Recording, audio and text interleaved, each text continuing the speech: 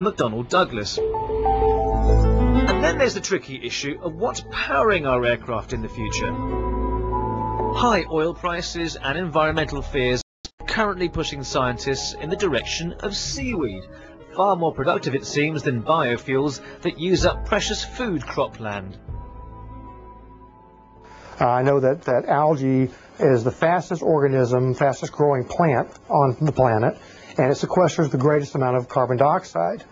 But at the same time, it produces lipids, basically vegetable oil, and a lot of it.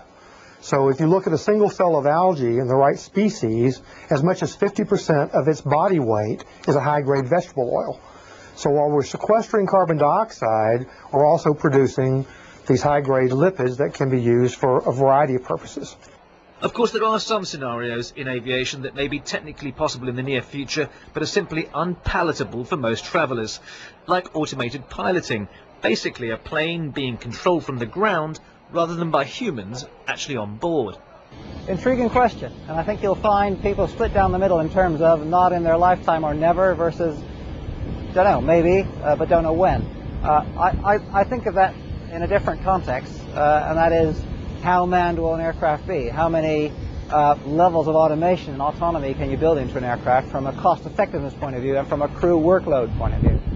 There's no doubt in my mind that we'll see aircraft with reduced crews well within the timescales of, say, the next decade or two.